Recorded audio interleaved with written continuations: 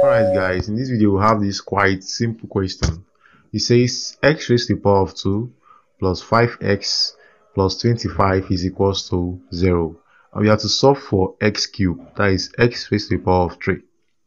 Alright, you can pause this video and give this question a try. I would like to see your answers in the comment section. So, first of all, we're going to write our question and name that equation 1.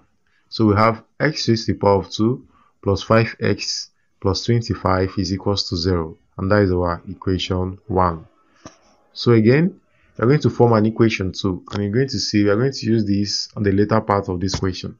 So we can write our equation 1 as x raised to the power of 2 plus 5x is equals to minus 25. So we're going to name that equation 2 and drop it just right here. Now, going back to our equation 1, we're going to multiply through by x. So this is going to give us x brackets x raised to the power of 2 plus 5x plus 25 is equals to 0. That is 0 multiplied by x is still going to give us 0. So it's irrelevant multiplying it by x. So finally this is going to give us x multiplied by x cubed. X multiplied by x squared is going to give us x cubed. Then x multiplied by 5x is going to give us 5x squared. Then plus x multiplied by 25 is going to give us 25x, all equals to 0. Now again, we're going to rewrite this equation as x raised to the power of 3 is equals to minus 5x squared minus 25x.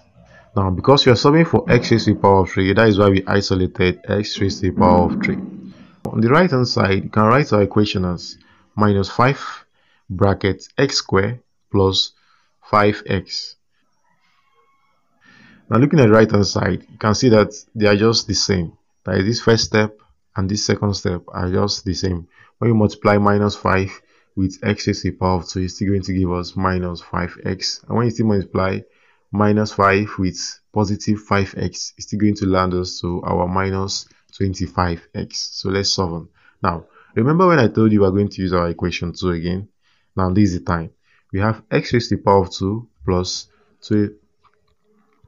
Now we have x raised to the power of 2 plus 5x in this bracket. I remember in our equation 2 we said that our x raised to the power of 2 plus 5x is equals to minus 25.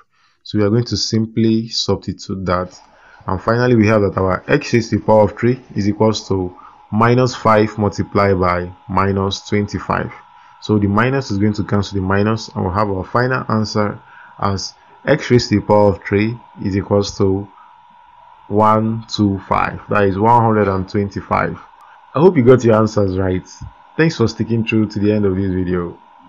Please don't forget to subscribe.